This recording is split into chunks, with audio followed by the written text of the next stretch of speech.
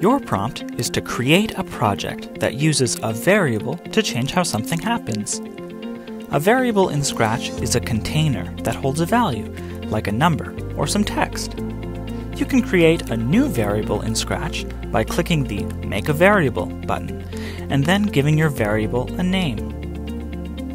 Once you've created a variable, you can use blocks to tell your project what value to store inside of that variable.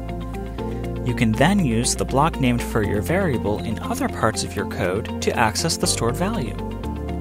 You could use variables to keep track of a score in a game, or you could use variables to decide how a sprite should behave. You could even let the user control a variable to change what happens in your project. There are lots of ways to use variables, so explore others' projects for ideas and decide how you want to use variables. What will you create for your Getting Unstuck project?